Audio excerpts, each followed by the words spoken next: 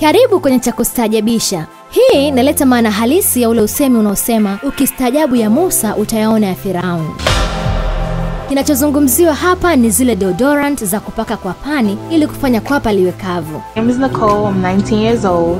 Anaitwa Nicole, ana miaka 19. Alianza kula deodorant tangu akiwa na umri wa miaka 4. Miaka miwili iliyofuata mbele hali ikawa mbaya zaidi. Akaanza kula kupita kiasi, ikafikia kipindi haipiti siku hajala deodorant.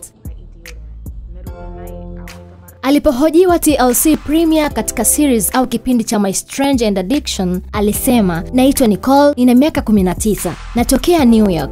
Nina addiction ya kula deodorant. Huwa nikiamka asubuhi, kitu cha kwanza ni kula deodorant. Nikimaliza kula chakula muda wowote, lazima nile deodorant. Nikiwa na stress na kula deodorant, nikishtuka katikati ya usingizi usiku na kula deodorant.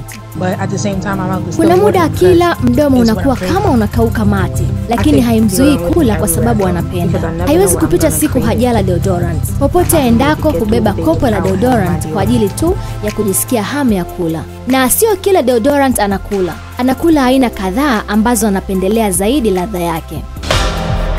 Kuna muda anakula hata zile za kupuliza, japo akipulizia kwenye ulimi anahisi kama ulimi unakufa ganzi. Lakini anazipenda kwa sababu anakula kiurahisi na hazing'ang'ani kwenye meno.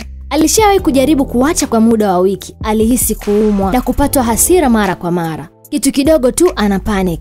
Asipokula deodorant anakuwa mtu tofauti kabisa. Daktari wake alipoulizwa alisema kwamba kwa sasa Nicole anaweza asione madhara, lakini kadri siku zinavyozidi kwenda anaweza pata matatizo kwenye utumbo kutokana na madini ya hatari yaliyomo ndani ya deodorant, ikiwepo pamoja na compound za aluminium.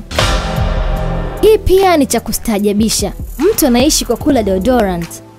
Duniani kuna maajabu. Asante sana kwa kutazama Chakustajabisha. Mpaka kesho tena tukutane kwenye Chakustajabisha nyingine.